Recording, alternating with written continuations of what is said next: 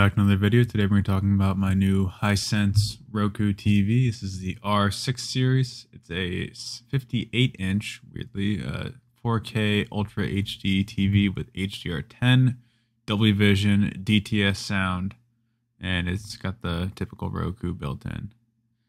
It's kind of a weird size with the 58-inch. I haven't really seen a whole lot like this. Usually you go 55 and 65, but I've got no issues with it. It was priced very reasonably. I'll have a price linked at the time of filming, and then I'll have a link to where you could buy it if you want to down below. I believe it's a Walmart exclusive. That's where I found it, at least. I didn't see this particular size or model anywhere else, but I've seen the R6 series in a couple of places. This is similar to the TCL TVs. Hisense and TCL are two competitors, sort of, but I believe that TCL actually makes the actual panels for the Hisense TVs, and they're very similar in a lot of ways.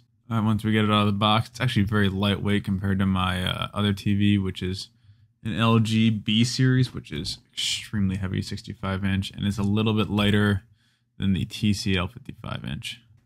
Alright, it comes with the feet not attached to it, and it's packaged pretty well, but there was some damage, as you can see on mine. This actually came this way when I went to go pick it up. They said if it doesn't work, they could return it within 30 days. So I just went with it. Very small bezels for the price and very light, like I said, but it's not necessarily a good thing because it's mostly plastic, but I'm mounting it on the wall in a very small mount, so I don't mind that. In the box, you get the remote, some screws for the feet, batteries, quick start guide. Let's go ahead and put the feet on first.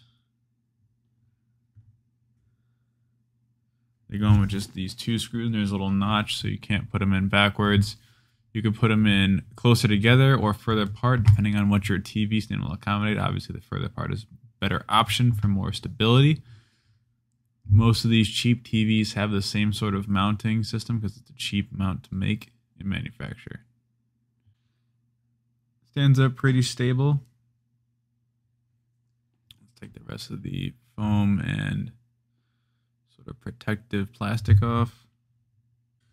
So this is a pretty well-reviewed TV on Walmart's website and on Google. The main issue people seem to have are just dead on arrivals and then getting some kind of dead pixels after a little while. So the current price as of filming is $278, and for a TV of this style, size, and 4K abilities, it's a really, really good deal. I mean, the step up alone is going to be another $100 for the next size up. But for $178, you could go down and get a 40-inch if you want to. It's a smart TV. All right, here's what it's got on. You've got a headphone jack, the reset button, the antenna in, optical audio out, 3 HDMI ports. One of them is an eARC, a USB, and a Ethernet jack, RJ45, and then the typical RCA on the back. So getting on for the first time, it's pretty simple. So you turn on, it'll give you this message once you get the internet connected. Going to Roku's website, you enter in this code on your either phone app or on the Roku website, and it will automatically upload all of the apps that you typically use on your any other Roku TVs you have. And I have another one, so this makes it very simple for setup.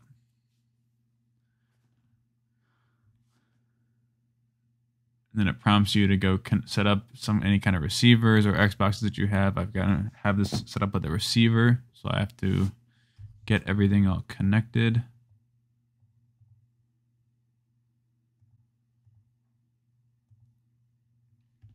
And once you have everything set up, it'll play this Roku TV intro video that I'm not going to watch.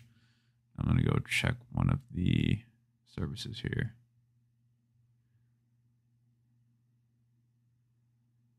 So it doesn't automatically log in for you, which would be a super awesome feature if they would do that. So you don't have to go through and log in with all of your services, because I have like Netflix, Hulu, Amazon, MotorTrend, a couple others. And if it would pre-log on for you, that'd be awesome. But it does not do that, unfortunately. All right, so this is something I'd call it as its competitor. This is the TCL. I believe this is the Series 5. So to my eyes, the colors on the TCL look better than this, and if you notice, if you pause it and look in the corners, the brightness isn't quite even. It's hard to tell in person. It's not bad, honestly. For the price, it's a fantastic TV, but TCL just has better colors, but it does have thicker borders. This is also a little bit of about a year older TV. Viewing angles are fantastic. As you can see, it's a bit thicker. It's got the same port layout pretty much, and also the same wall mounts. So here are the remotes though. The TCL seems to have a much better remote than the Hisense. They've got different buttons just because of when they were made. The TCL is about twice the weight almost. It also has a headphone jack on the side, which is a feature I didn't use that much, but I would definitely like to have it on there. It would be nice to have.